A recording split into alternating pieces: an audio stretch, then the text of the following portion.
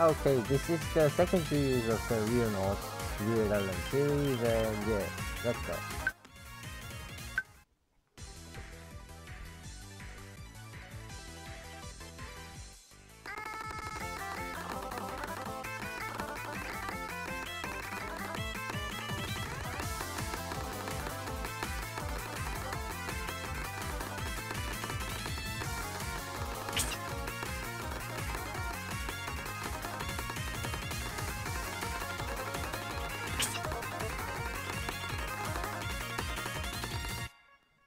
So this was the first first Weird Island map that I've actually experienced from Riunosk's one, and I just felt pretty.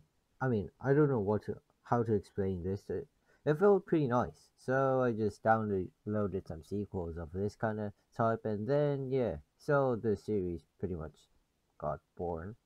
Anyways, though, why is the background like this? Like there's hand, and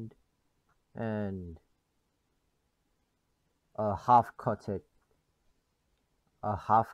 face. Why is it just like this? Pretty weird. I have no idea about that.